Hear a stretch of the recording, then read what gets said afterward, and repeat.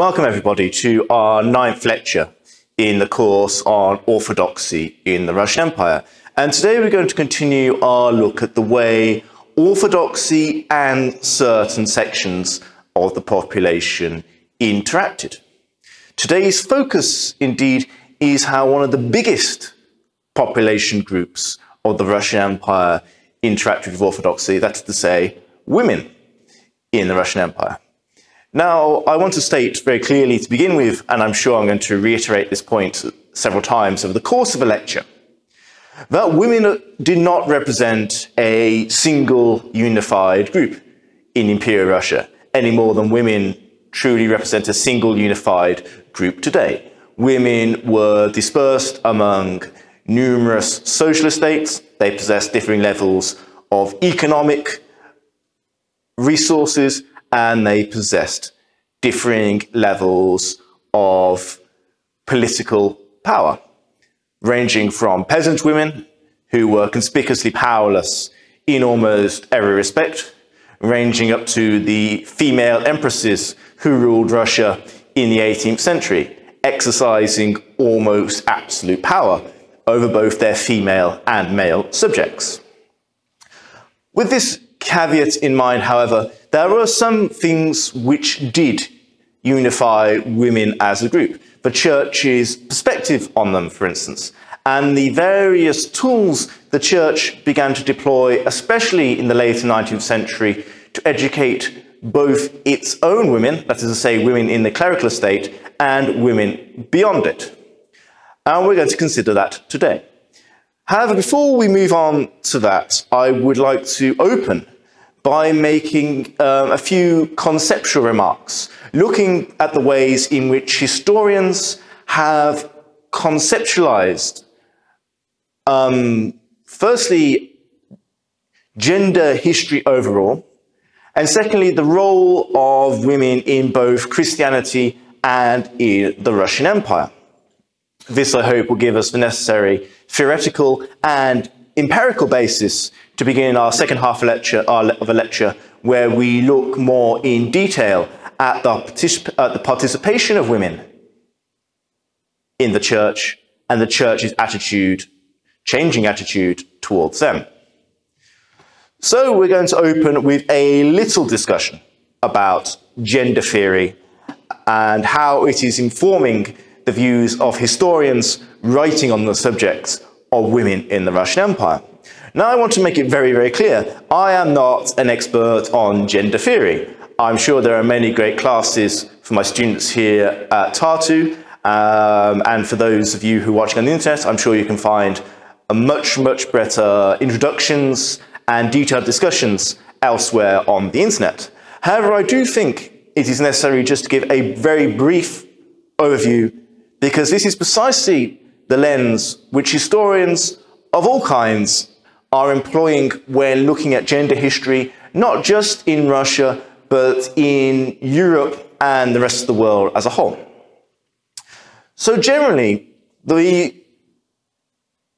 most important outcome of gender theory has been thus, that we can generally divide sex and gender. It is argued that sex is the biological fact. This relates to your sexual organs and other differing parts of the biology and other parts of your biology that differ depending on whether you were born male or female. Now, I just want to comment that I'm aware that trans and queer theorists are in the process of questioning this division. However, I am certainly not the right person to discuss this issue. Certainly on the level of knowledge, I can give you very little insight into this, but I just would like to say that this is now being questioned to an extent by some theorists. But nonetheless, this sort of classical division still holds for most historians examining this period. So firstly, when we have sex pertaining to biological facts, and secondly, we have what is called gender. And gender is believed to be the cultural attributes of men and women. That is to say, the qualities, the values, the talents, the skills which a given culture at a given point attributes to each of the genders. Now, of course, one of the most revolutionary parts of this division between sex and gender is it reveals that gender is not a fixed component, indeed a fixed quality, but rather it is something that is subject to constant change.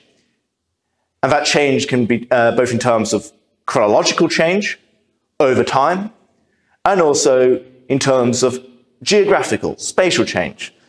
So different cultures in different places all over the world can attribute different values to their conceptions of gender.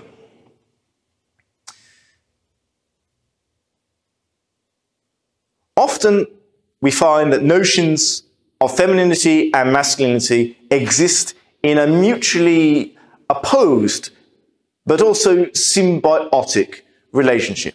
What I mean by that is that our notions of what constitute femininity, the feminine gender, and those which constitute the masculine gender, are often held to be diametrically opposite. Just to give you one instance which was very influential in European history from the mid-18th all the way until at least the 1960s, and in some areas still is influential, is the notion of domestic and public.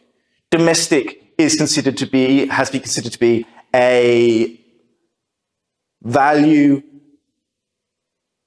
that is inherently feminine, whereas public has been a value that has been attributed to men. And these are two diametrically opposite poles. However, this means that as one changes, as for instance, so to say, as let's say a notion of masculinity changes, the notion of femininity changes as well. So this is to say, this is what I mean by being in an opposed but symbiotic relationship. They represent values attributed to men and women, often represent opposite poles of each other, but they change with each other as well. Generally speaking, in European history, over the last, well, couple of thousand years, really, especially with the influence of Christianity and the Roman legal code and so on and so forth, generally speaking, masculinity and the masculine has been assumed to be the norm. That is to say, it is the normal state of things, whereas femininity is often discussed as being some kind of deviation from the norm, or something beyond the norm, or lacking in comparison to the norm.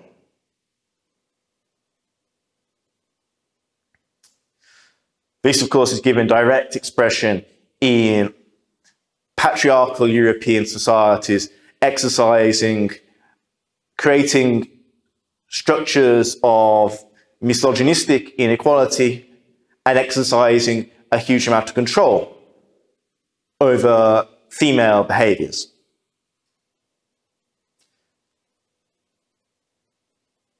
And these concepts of gender, the ways in which we create in different contexts at different times a notion of gender, has often used to give shape systems of inequality while also being shaped by those systems. Now, of course, the most obvious example we can choose is the precise relationship, political power relationship between male and female that has existed throughout much of modern European history, with men generally possessing most of the political, economic, and social power, with women being very much a group subordinated to male control. However, we can talk in some other ways as well.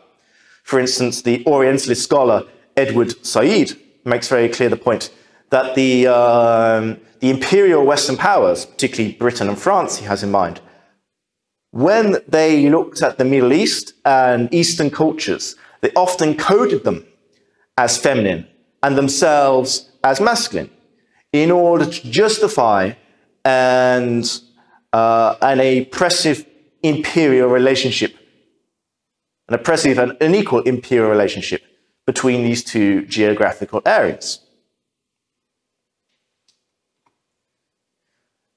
Now, I'd like to move on from this general conceptualization to looking at women in Christianity. And we're going to see how religious values attributed to the notion of the feminine, religious values have changed. So religious values attributed to women have changed. The gender coding of religious values has changed over time. Now, I just want to give a very brief overview at sort of very briefly, the theological bases of Christianity's attitude to women.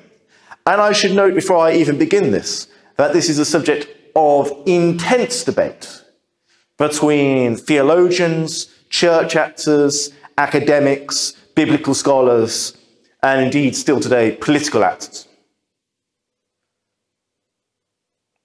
For some, the Bible and other key Christian texts are inherently misogynistic, justifying male oppression of women.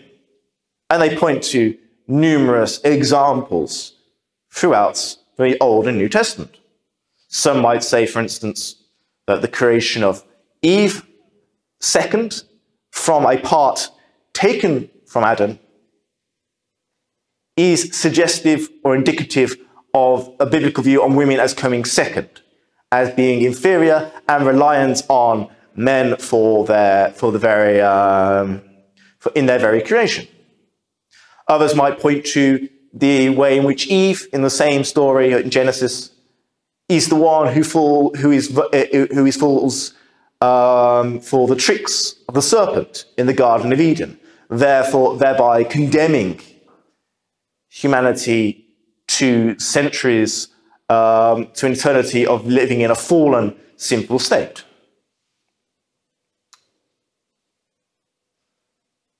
But others would take issue with these interpretations. For instance, some would say Adam's statement directly after the creation of Eve, flesh of my flesh, could imply an equality in this, some kind of equality in this fundamental creation story of the Christian faith. Now, when we come to the New Testament, we find equally contradictory evidence. On the one hand, women play an important part in Christ's ministry as it's depicted in the New Testament. The Virgin Mary, of course, is a key figure, as is Mary Magdalene. And indeed, the fact that she is depicted as the first one to witness Christ's resurrection seems to emphasize and underline a special role for her in particular, but even for women in general within the early ministry of Christ. Now, one of the huge bases within the New Testament for later views on women and their role in Christianity and the church is the Gospel of St. Paul. And here there's a problem, because the Gospel of St. Paul is inherently contradictory. This is most likely because it was written by more than one author. And if you're interested in that, I'm sure you can go and pick up a book by a biblical scholar looking at authorship in the Bible. But in any case, at one point, for instance, Paul seems to imply that women are in leadership positions in the early Christian church. He writes letters to women who hold the position of deaconess. So in other words, they were ordained church people. They'd received ordination and risen to the lowest rank in the clerical hierarchy. His letters also mention other activities by female religious leaders, heading their new Christian communities in cities throughout the Roman Mediterranean. On the other hand, there are sections where Paul seems to strictly limit the role of women in Christianity and the church. I've given you one of the most famous quotations here from 1 Corinthians 14, 33, 35. Women should remain silent in churches. They are not allowed to speak, but must be in submission, as the law says. If they want to inquire about something, they should ask their husbands at home, for it is disgraceful for a woman to speak in the church.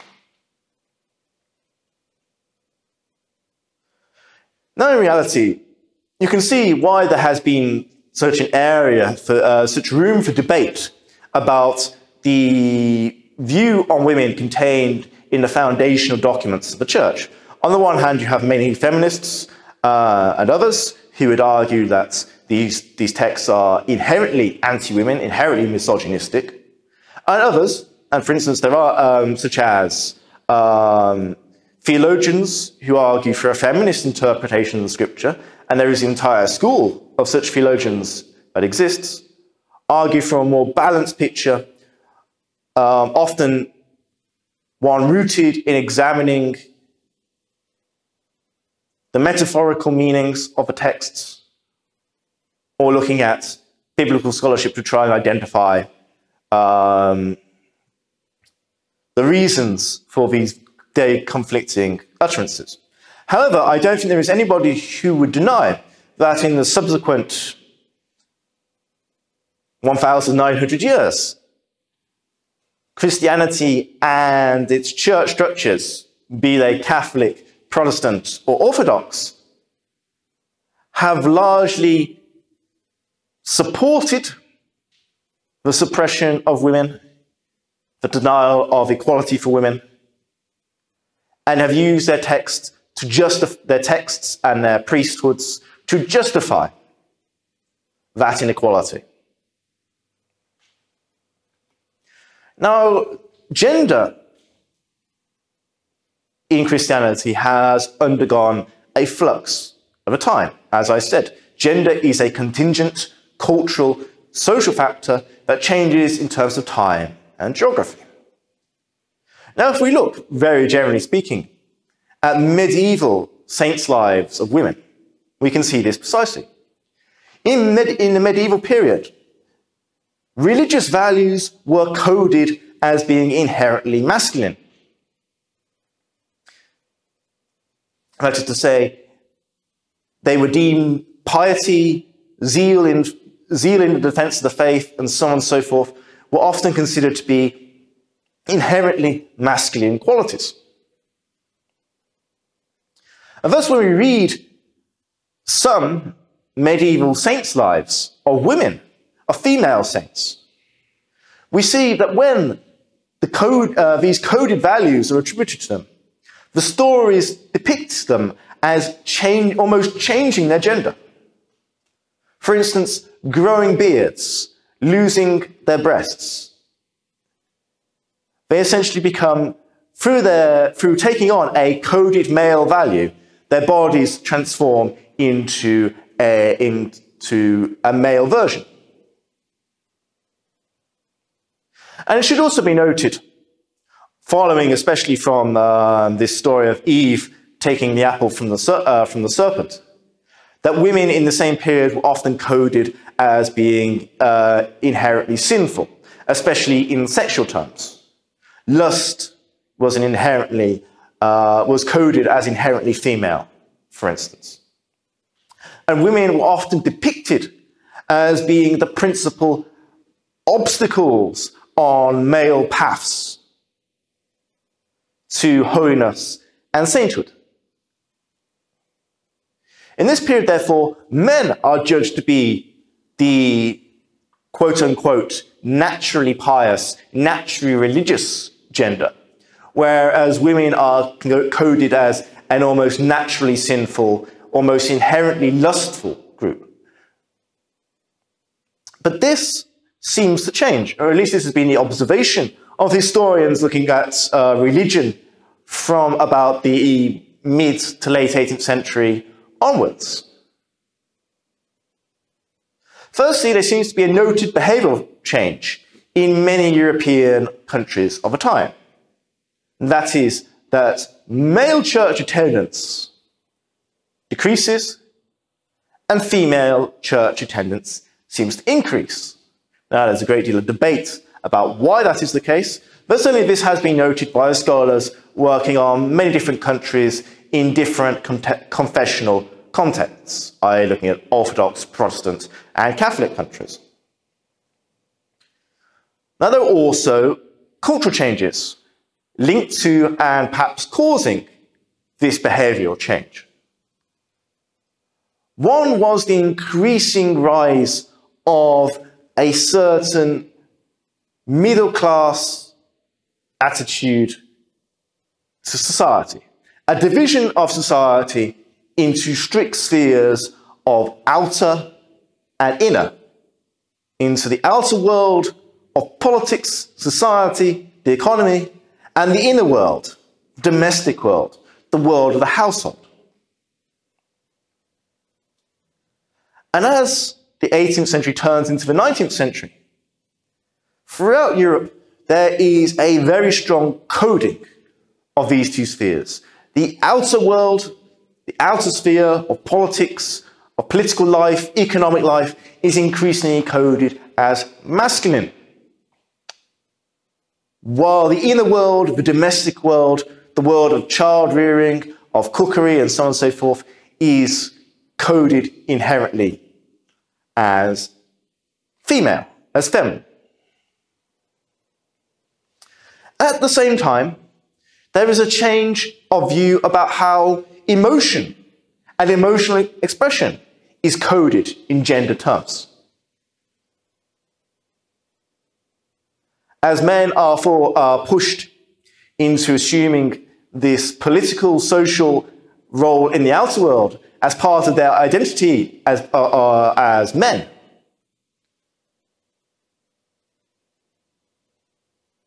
they begin to code emotionality as something inherently feminine, inherently female. At the same time, they code reservedness, stoicism, emotional closeness as being inherently masculine qualities.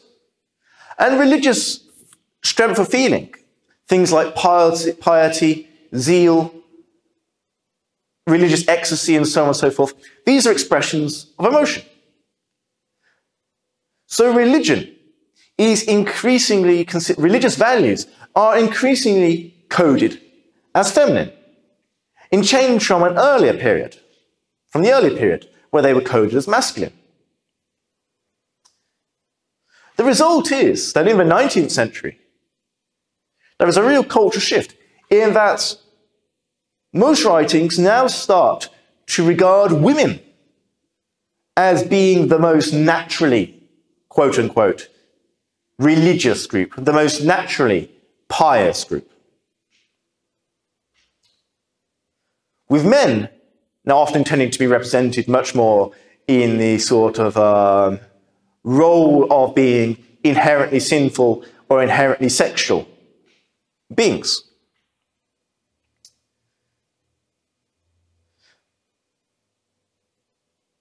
I mean, certainly you can think about this in terms of throughout, especially in the second half of the 19th century, you often have the trope of a pious, in many novels and works of art, the trope of a pious woman saving a fallen man. Now, I just want to make it clear, we still are not sure whether this so-called feminization of religion occurs within the Russian Empire or not in this period. Unfortunately, it's still a subject in need of a great deal of study. Some early signs suggest yes, others suggest perhaps not. There's still a need for a large comprehensive study of this subject, of attitudes towards gender and religion and orthodoxy in particular in the Russian Empire of the 19th, early 20th centuries. However, I think I'll just try and give you as much as I can an overview of the latest scholarship on this matter. Now, of course, I should begin with the very basic empirical facts. The status of women in the Russian Empire and how that changed over the course of the 18th and 19th centuries. The Russian Empire, like every other European, and indeed like most international states in this time period, is absolutely patriarchal. Men in all social estates have power over women in those groups. A nobleman has power over his daughters and over his daughter and wife. A merchant has power and authority over his wife and daughters. A peasant man has authority over his wife and daughters. And this authority was not just passive or culturally enforced. It was real legal power.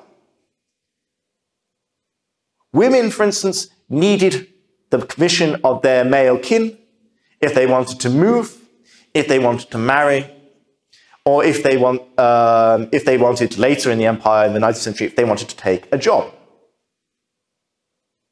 They needed a signature either usually from their husband or from their fathers. Generally speaking, one expression of women's lesser political, social, and economic role in the Russian Empire was the failure to take female education seriously until much later. Now, Peter the Great had invested a huge amount of time in male education in his empire, and it continued to be on male education on all levels, indeed, into his empire. Certainly not all of his schemes came to realization, but there was a massive investment of time. However, for women, even in nobility, it took until 1764, that is to say, the reign of Catherine the Great, for the first noble women's school to be opened. That's of the famous Smolny Institute in St. Petersburg, where, as 150 years later, Lenin was to launch his revolution from. Now,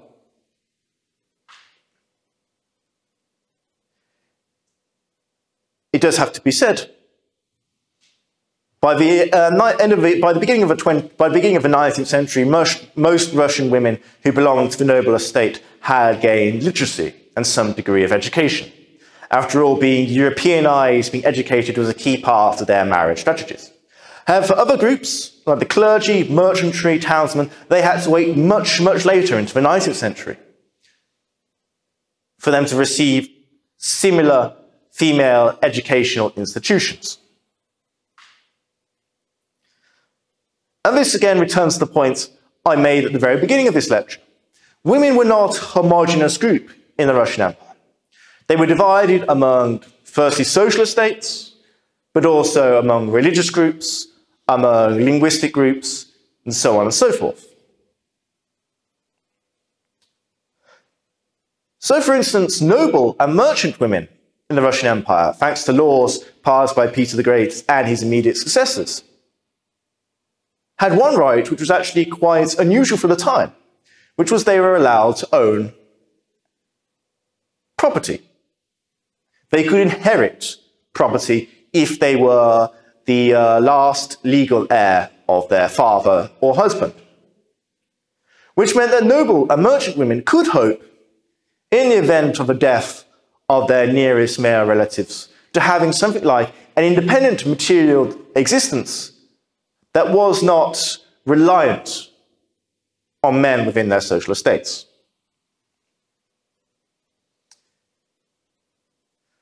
But the Russian law code was, throughout the 18th, 19th, and early 20th centuries, always concerned with policing the sexual morality and behavior of women. In the 18th century, so-called deviant sexual behavior could be met with corporal punishment and exile. This changed by the middle of the 19th century when the Russian Empire, following the French example, decided to legalize prostitution. But the reason it legalized prostitution was precisely because it believed that by legalizing it, it would be able to extend a greater control over these quote-unquote deviant women's bodies and sexual activities. To become a legal prostitute in Russia, you had to go to a medical test regularly, an invasive medical test regularly, in order to receive your certification that you were a legal prostitute. Now, much of this changes from the 1860s, the Great Reforms, which impacted women as much as it impacted other spheres of the Russian Empire. One of the major ways it did this was in the case of education. In 1858, the first secondary school, gymnasiums for women, opened. And these spread across the Russian Empire quite rapidly, offering education not just to noble women, but also to women from the emerging middle classes and the merchantry as well. For women with greater ambitions, universities began haphazardly to open their doors. So the first attempt was at the University of St. Petersburg in 1859 to 1863, allowing women to audit the classes. Now, I don't want to go through this situation blow by blow. Basically, universities are forced by the imperial state to constantly change their rules on admission to women. So, in 1863, St. Petersburg was forced to abandon this model. Then in the 1870s, as you can see here in the example of Kazan and St. Petersburg and Kiev, women were once again allowed to audit courses. Then this was stopped in the 1880s by Alexander III, and again it was reactivated. Women participation in universities was activated again at the very end and the very beginning of the very end of the 19th century and the very beginning of the 20th century. But what should be noted is that in many ways, these universities and many of these new schools that were coming into being for women were principally offering them tuition and education in a select number of spheres: medicine, pedagogy, homemaking, handicrafts. In other words, women were getting more education in these spheres, and many of them were becoming doctors, teachers, nurses. But this was because these roles were judged to be suitable for them. These medical, teaching, caring professions were judged to suit the allegedly inherent female qualities of tenderness, motherhood, care, and so on and so forth. In other words, female education and employment was simply judged to be an extension, a minor extension of their traditional roles from the domestic sphere into the public sphere. And just in case I forget, we should also note that this is a period of change as well for even peasant women seeking education. By the end of the 19th century, 21.3% of the over 3 million pupils in primary schools were women. And this was a considerable increase from the mere 8% that had been the case about 40 years previously. Equally, as new ideas began to flow into Russia in the 1860s, as educational changes among women began to have their impact, we find women taking on new political roles within the Russian Empire, embracing new political ideologies. One of the most famous such groups, I use the term group lightly, were the so-called female nihilists. That is to say, young women who joined the radical and revolutionary intelligentsia. Often they rejected traditional notions of womanhood and the family, rejecting traditional attributes of femininity. So, for instance, most famously, cutting their hair very short and wearing bland, unflattering dresses, and generally speaking, attempting to challenge from a radical and feminist perspective the imperial social order. And some of these women did indeed play a vital role in the radical and revolutionary movements between the 1860s and 1917. Most famously, Vera Zazulych, a correspondent who corresponded with Marx, assassinated a governor as part of her revolutionary activism in the 1870s. At the same time, the expanding imperial cities were playing a similar role for women as they were for working class women as they were for working class men. Women earning their own salaries in the factories could, to an extent at any rate, afford an independent, self-reliant life. And they were able to experience the new forums of activity, of entertainment made available in the cities. Many of them, in post-1905, became involved with revolutionary or at least social radical parties. And indeed, in February 1917, it was the striking industrial women of St. Petersburg who caused the first tremor in the earthquake that was to lead to the overthrow of the Romanov regime. Equally, they were not just radical and revolutionary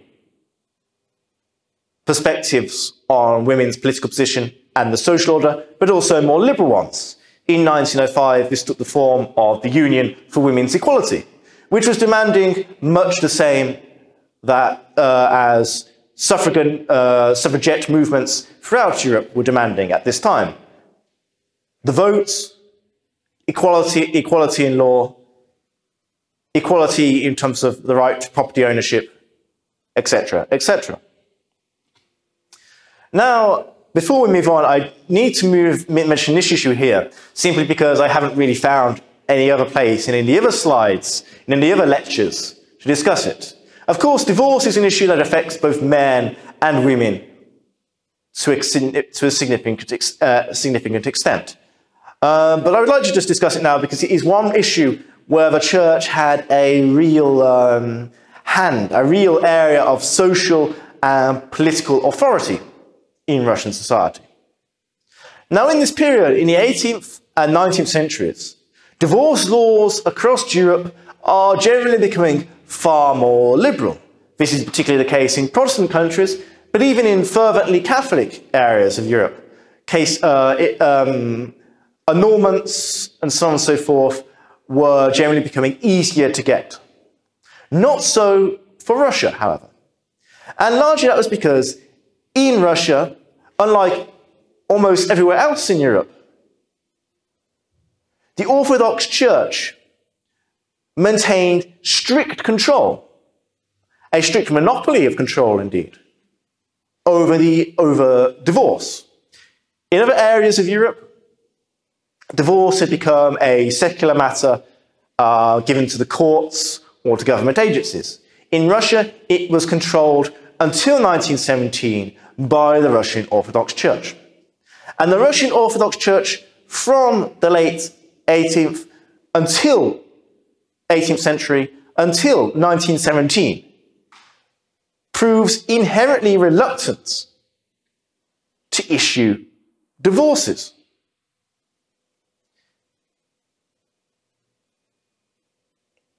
Now, there were fundamentals in the canon laws that allowed bishops and the synod to give divorces. But the church was always reluctant to allow them in practice. Generally speaking, the church would, apart from in the most extreme of cases, try and preserve the marriage. We can see this with the kind of ridiculous criteria imposed for proof.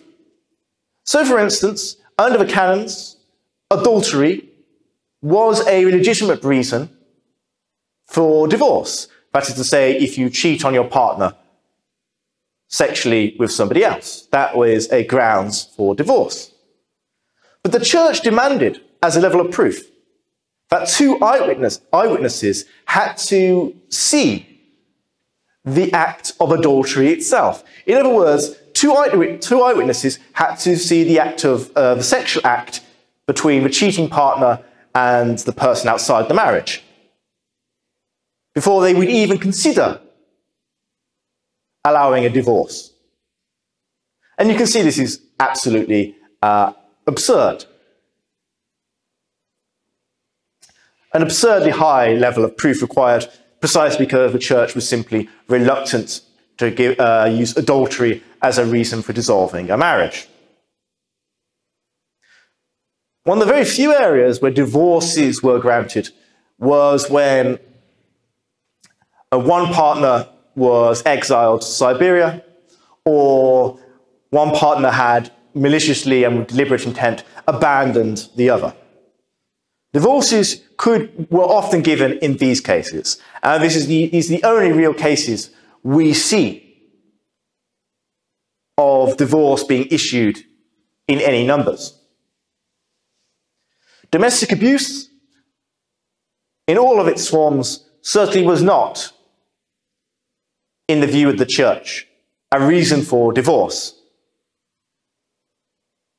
Generally, what the church did was it would try and advise the abused partner, who was mostly the woman,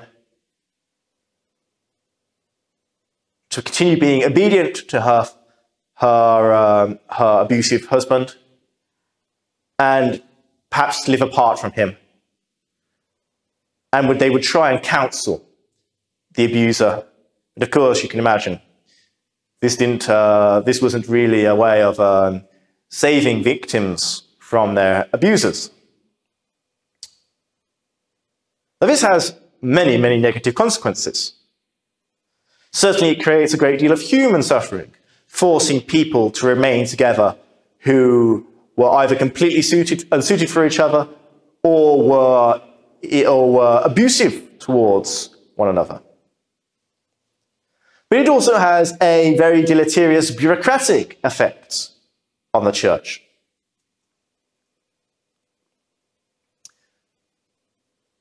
Divorce cases, divorce petitions for divorce, explode in number in the late 19th and early 20th centuries as conceptions of marriage and what is an ideal marriage and what isn't begin to change.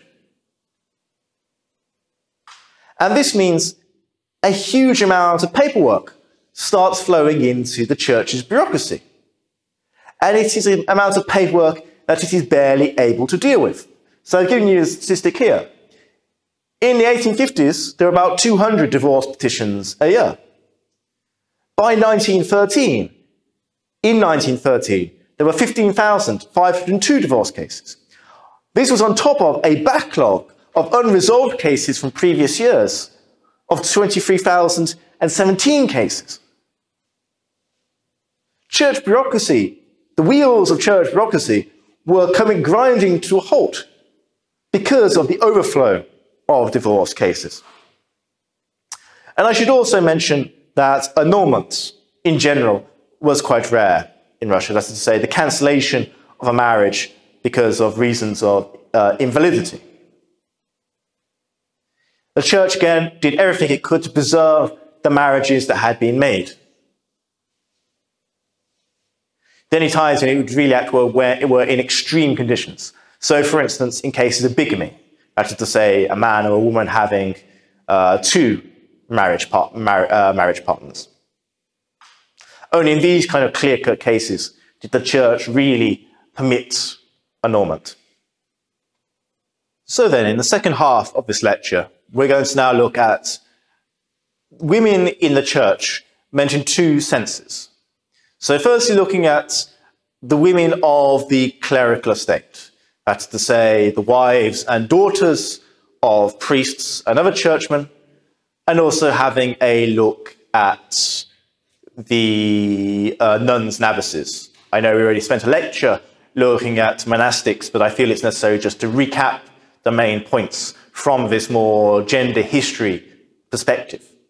And then we're going to have a quick look at church views on women in society and how these changed by the Russian Revolution, leading to some fairly considerable changes in the church's position on the political, social, and ecclesiastical roles that women could hold. So possibly the largest female group in the church were the wives and daughters of priests and unordained clergymen. By the beginning of the 19th century, priests and other members of the priesthood almost exclusively married women from the clerical estate. I've already talked in one of our earlier lectures about that, about why this was, but I'll go over it again. On the one hand, priestly fathers did not have a pension. And if they lacked sons, then they would marry their daughter to a seminarian, someone who's going to become a priest very shortly, concluding a deal with that seminarian that he would come to the father-in-law's church, and when the father-in-law retired, would continue to provide for him and his wife. In other words, the seminarian would promise to provide for his new wife's family when they got too old or too sick to serve in the church. On the other hand, the seminarians, the advantage of this was relatively obvious. By marrying the daughters of priests, they could secure themselves jobs. No small thing in the first half of the 19th century, when priestly positions were becoming fewer and fewer. This led to the phenomenon of bride shows in seminary towns. That is, where priests would bring their daughters to be inspected by seminarians, who would then make their choice, negotiate with the father about the terms of future service in his church, and marry the daughter. Now, for many women of the clerical estates, the wives and the daughters, their lives were not too distinct from those of the men. They had to conduct agricultural work due to the poverty of the parish, to the poverty of most parish priests, engage in household tasks, and also contribute to the upkeep of the parish church, perhaps by cleaning it, or making repairs, or contributing goods for sale. It was not unusual, for instance, to find priestly wives and daughters engaged in the baking of prosphora bread, a kind of bread used in the Orthodox liturgy and also sold for use beyond the church doors. However, as the church in the 19th century became ever more concerned about the educational role of priests, in other words, that the priests should serve as educators of their predominantly peasant and poor flocks, the church also became concerned with the educational level and the moral qualities of clerical women, the wives and the daughters of the priests. For one thing, clerical wives should have a high level of education because they were going to be raising the next generation of priests. They had to be educated, in other words, so they could have a good intellectual and moral effect on their sons who would become the next generation of clergy. However, they also believed that the clerical wives and daughters could serve as helpers of the priest directly in his role as an educator. That they too could occupy roles in, for instance, the parish school, educating the children of the peasant parishioners. This was also matched by changes in the priesthood's self-conception. With its ever-rising levels of education, the priesthood came to view itself as a social elite, which indeed they were, at least in the context of most Russian villages. Certainly the most educated people, usually the most educated people within the locality, even though their economic condition usually didn't make them seem like much of an elite. With this growing self-consciousness as an elite, priests began to become ever more concerned with the education of their daughters. In other words, making sure your daughter was an educated person was a marker of your role as an elite. After all, this is precisely what the nobility did. So you had two factors by about the 1860s. The church's increasing demand on priests and their families to take an educational role in their parishes, and the priesthood's own rising self-conceptualization as an elite. This led to the establishment of what came to be known as clerical women's schools, or clerical girls' schools. The first such one opened in 1843, a rather elite institution which was based in Tsarskaya Sela, the location of one of the Tsar's many residences. It's not very far from St. Petersburg. And given its elite location, it's unsurprising to find that the imperial family had a conspicuous role both in the school's foundation and in its further development. The synod also contributed rather significantly to this school. And this school was used as a model for the creation of a series of rather elite schools for the education of clerical daughters. There are about 11 by 1879, teaching just over 1,000 pupils. However, these were rather limited institutions and were not certainly designed to cater to the entirety of clerical womanhood. The clergy themselves took care of this issue, establishing from the 1860s onwards in almost every diocese across the Russian Empire what were known as diocesan girls' schools, aimed at teaching the daughters of the clerical estate, providing them with a degree of education. By 1914, there were 74 such schools in the empire, teaching just under 29,000 pupils. Now, for most One of the distinctions of these diocesan schools compared to the imperial schools I just talked about earlier was that the diocesan schools were maintained almost exclusively on the account of the diocesan clergy.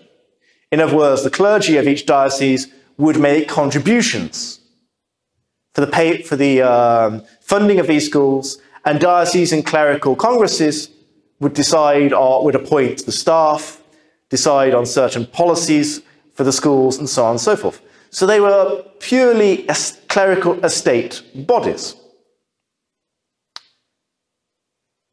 Now, to an extent, a lot of clergy were also expected to pay for their individual daughters to go there. So they had to pay fees, in other words, for their daughters to attend. But there was also a charitable role of these schools. In other words, the orphaned girls from deceased clerical parents were given free admission into these institutions, and also often given room, a bed and food within these institutions. And also the same goes for daughters coming from very, very poor members of a diocesan clergy.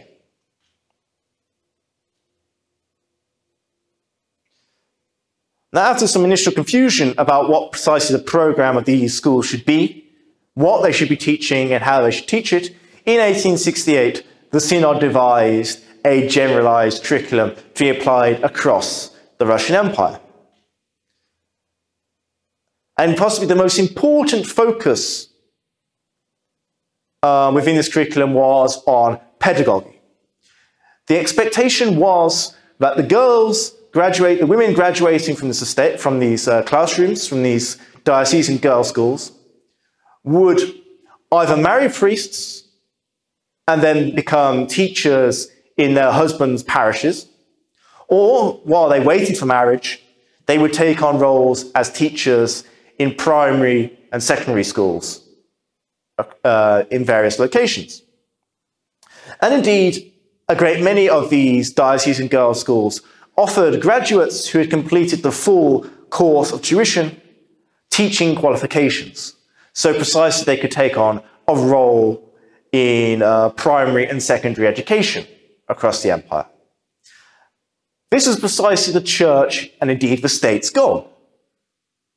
Clerical daughters were regarded to be a conservative, religious, moral group who would be able to teach peasants and other poor social groups not only things like literacy and numeracy, but also the bases of the Christian religion, Christian reality, and loyalty to the imperial order. Now, I just thought I'd give you this quote to show you. Actually, there was a sort of a debate in the 1860s at least, about what kind of education these schools should offer.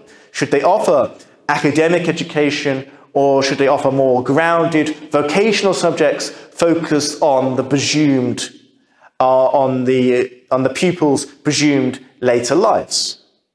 Now, I should just say before I get this quote, in 1868, when the Synod announced its general program, its general curriculum for these diocesan girls' schools, they contained a mixture of both academic subjects and vocational subjects, things like handicrafts, housework, which would include things like cookery and sewing and so on and so forth.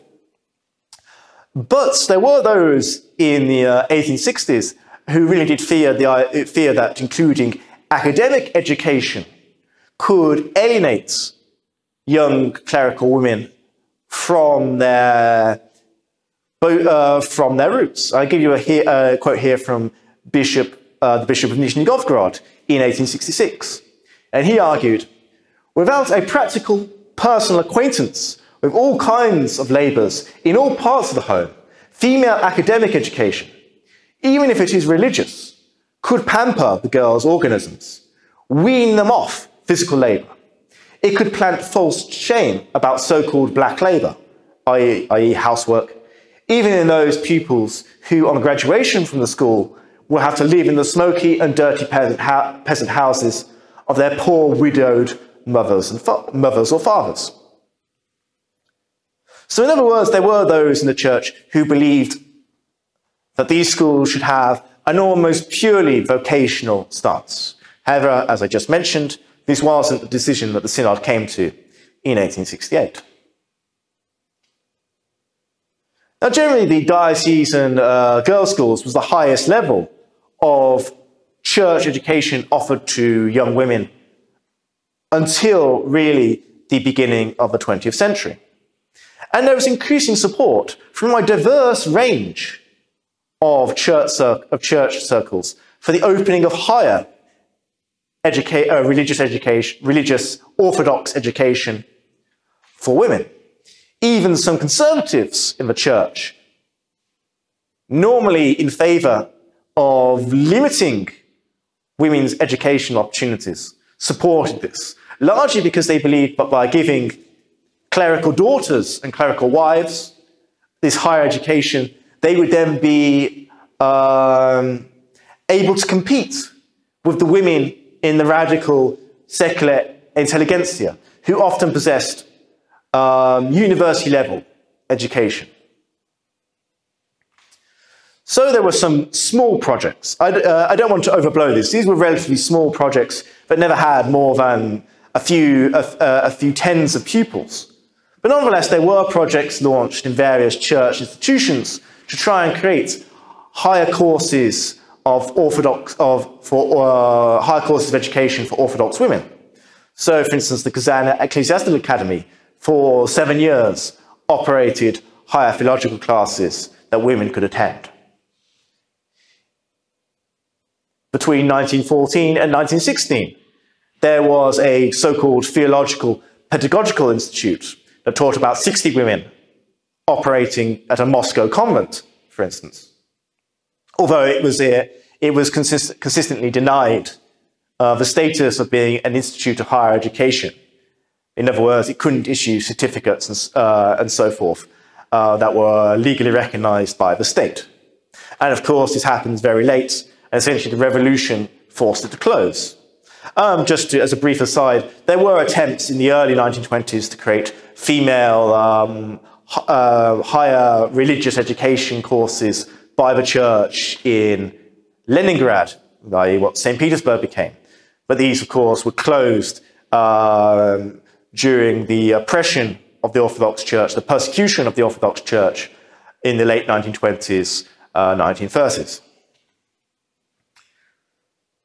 Traditionally, in Christianity in general, not just Orthodox, well, traditionally in Catholic and Orthodox Christianity, convents and female monasticism have provided a space for women in the church, a way in which women can take a more active participation in the rituals and religious life of the church, and indeed, in some cases, even rise to possess a degree of administrative and political authority within their local communities. As I mentioned, we've discussed it before, but I just want to give you a brief summary again within the context of this lecture. So convents and female monasticism offered several potentially attractive things to women, to Orthodox women in Russian society. It was a religious group of sisters that could give a real sense of community and togetherness. The prohibition against sexual relationships and the lack of male involvement in their communities meant there was relief from childbirth, remember, an inherently dangerous and painful prospect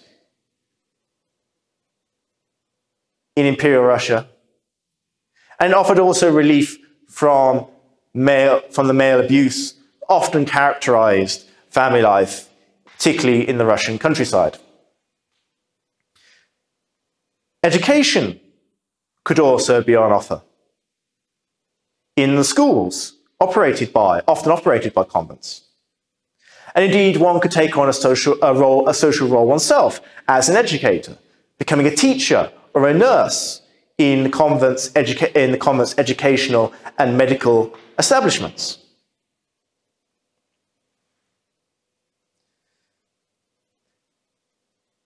And to just underscore that, of course, there were religious motivations for joining a convent, not just material ones.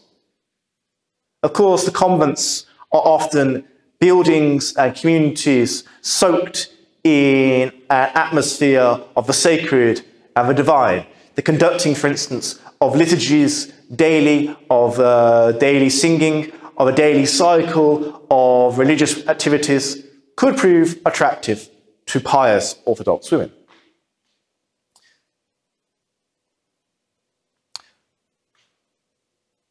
Female monasticism dramatically increased in Imperial Russia in the 19th century, particularly from the 1860s onwards. And indeed, by 1914, it was clear that female monasticism was far larger and was growing far more rapidly than its male equivalent. The reasons for this spectacular growth are, of course, all the normal reasons associated with the late 19th century. The abolition of serfdom had given women, peasants in general, and indeed even women, the opportunity to move around the country more freely. They didn't need to seek passports or permission from their landlords anymore. There was the transportation revolution, creating a train network crossing Russia which allowed you to travel great distances relatively cheaply. There were increasing literacy rates in almost all spheres of Russian society, including, as we saw earlier, among peasant women.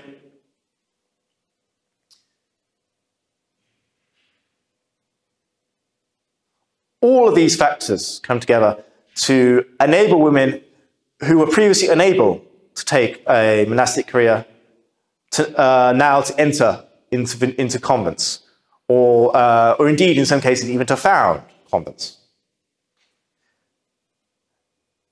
And of course, if one found monastic life to your liking, if one was able to rise through the ranks, you could become the abbess, the head of your convent. And this meant a significant role, a significant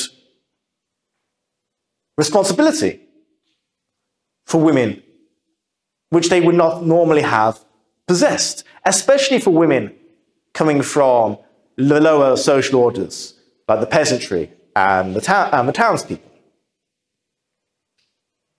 They would be able to exercise administrative power over their own, administrative power and control over their own convents.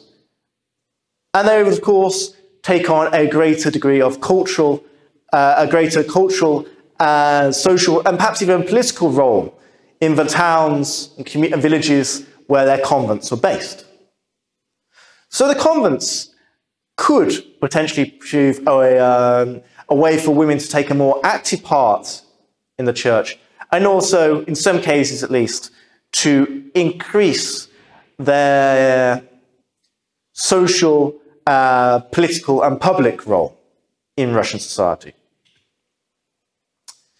Now, by the end of the 19th century, the way in which the Russian Orthodox Church viewed women, their role in society and their role in the church had began to change. To an extent, as we have to see. Now, on the one hand, there were still always conservatives, people who took a very literal approach to things like, for instance, the quote I gave you earlier from St. Paul in 1 Corinthians, arguing that women should have no part in church life, apart from to stand silently at the back. And these are people who generally denied ideas of the political, social equality of women, and who stood strongly for the support of a patriarchal family structure, where the man was in absolute control over his wife and his children. And this was, of course, a view which basically argued that women should be content with their domestic, private roles in the household and should not seek wider social or political engagement. But on the other hand, we have more liberal, reformist thinkers in the church who argue that there are firstly, there are both Christian and moral bases for basic, fundamental female equality with men, for female autonomy and for female self-fulfillment, and for a greater public role for women. However, it should still be noted that for these thinkers, women were still regarded as being naturally domestic, naturally caring. There was an idea of women and men being equal, but also complementary to each other. Men were public. Men were social animals whose job it was to be outside, earning money, contributing to the social world. Whereas women, they were naturally tender, caring, private, at their best in domestic life.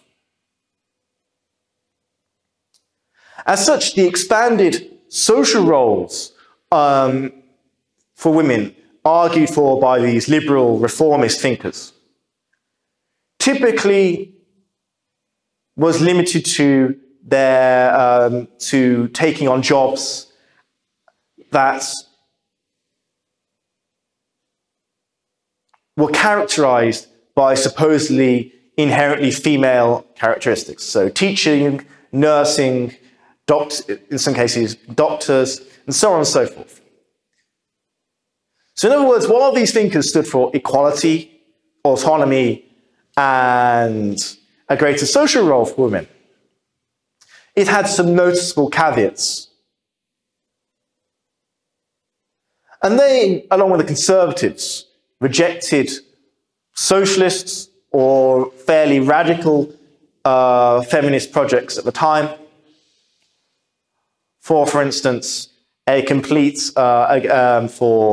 the complete emancipation of women, and for their taking on political, social, and cultural leadership.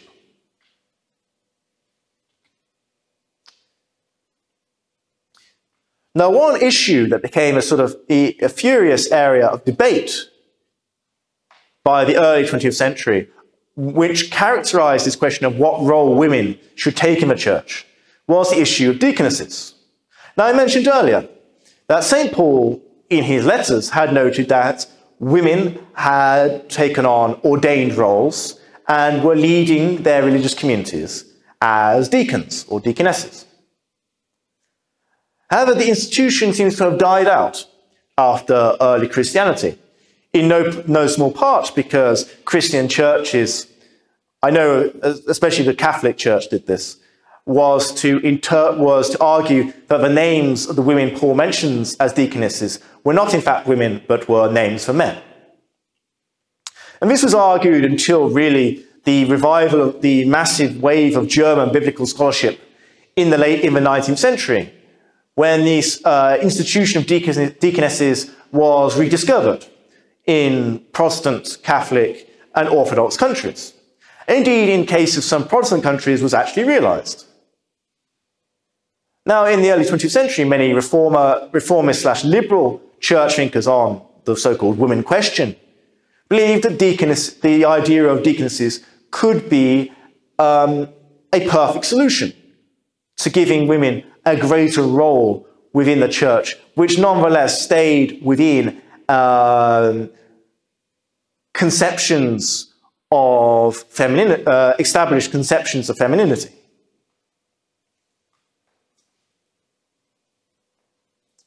Of course, the core issue really was over the matter of whether these individuals should be ordained or not. How much autonomy from men should the institution of deaconesses have? Should they assume a leadership position?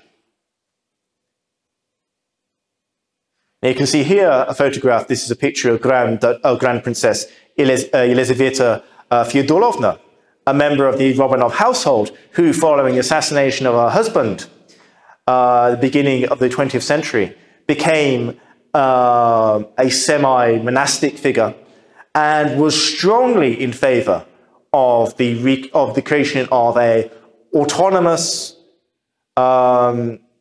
institution of deaconesses who would serve as something like monastic missionaries.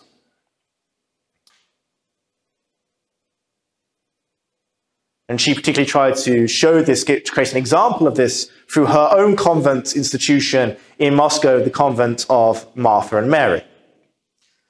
Now, when it came time to resolve on this issue in 1917, 1918, the Church Council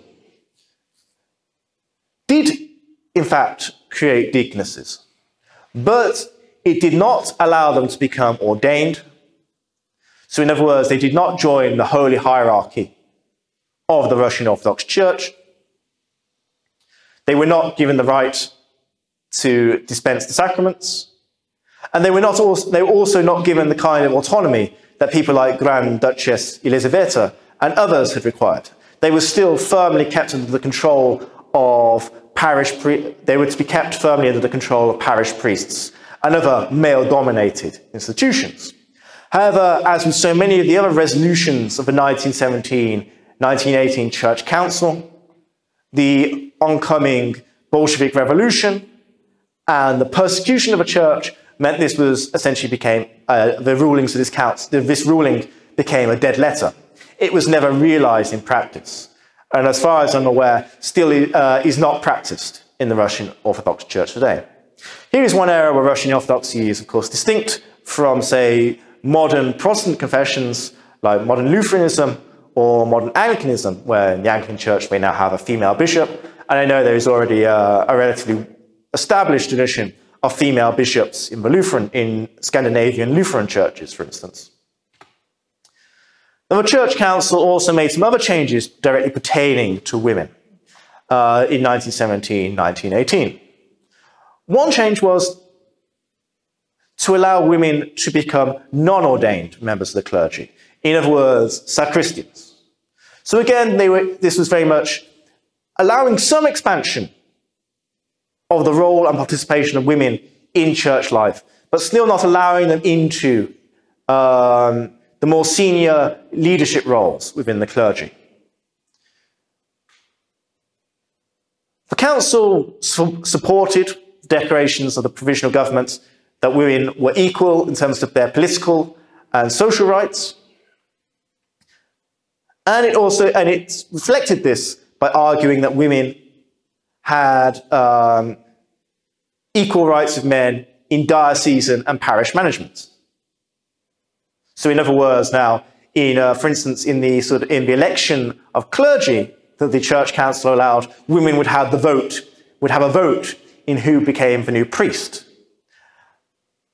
However, the council did step back somewhat and said, well, although women may have the right to vote or the right to a say in certain aspects of diocesan management, they should not still be attending meetings regularly or be members of the administration. Because these churchmen argued generally that women were, quote unquote, too delicate to possibly withstand the hurly-burly of administration. So again, we see there is some extension on women's roles, but there is still a limitation on the extent to which they are going to be allowed to take on administrative roles or positions of responsibility. So then, just to conclude this very brief survey of women in Russian Orthodoxy at the end of the 19th and the beginning of the 20th century. The changes that happen within the church reflect the growing emancipation of women throughout the Russian Empire. Just as education is being offered at ever greater levels in the 1860s, so too do the clergy and to a certain extent the synod take an interest now in educating clerical women. And there is greater and greater interest in having women assume roles as teachers, as doctors, both within the church and outside it. In one area in particular, female participation becomes extremely important. and numerically significant, and that is in the flourishing convent female monastic movement. And these new convents played often vital social and charitable role within their communities. By 1917, 1918, the church had come to the conclusion that women had to be offered more role within church life, and had conceded the basic fact that women were politically and legally equal to men, a change made by the provisional government after the February Revolution and confirmed by the Bolsheviks in November 1917. However, they were still reluctant to grant women leadership roles or positions of authority and responsibility within the church. This was a corollary of an abiding position, an abiding perspective on women and their qualities, a gendered perspective on women and their qualities held by both reformist and conservative church thinkers. That is to say that women were essentially, naturally, more inclined towards the domestic sphere, that they were naturally more caring, naturally more tender, and that any extension of their roles into the church or wider society should reflect this. So they should become teachers and nurses. But since the private sphere, the domestic sphere, was their more natural habitat, they should not seek to become political or social, or indeed, as we see, ecclesiastical leaders. And just again to finally note, again, this position on divorce. Divorce was an area where the church wielded absolute authority in Russia. And the fact that it issued so very few divorces in the imperial period led to many adverse consequences. Human suffering was certainly not the least of these adverse consequences, but also the church inflicted a huge burden on its own increasingly incapable bureaucracy, and many women, and men indeed, who had not been able to find a divorce from the Orthodox Church, increasingly turned towards the old believers and sectarian preachers, hoping to find a more flexible approach to the question of marriage there. So in any case, that brings us to the end of today's lecture. I hope you found it all informative, and I will see you all in the next lecture. Goodbye.